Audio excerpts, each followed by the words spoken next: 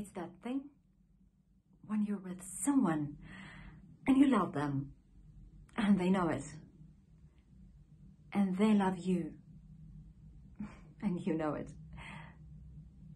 But it's a party and you're both talking to other people and you're laughing and shining. And you look across the room and catch each other's eyes. But not because you're possessive or is precisely sexual,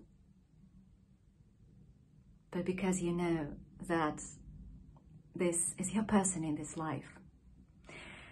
And it's funny and sad, but only because this life will end.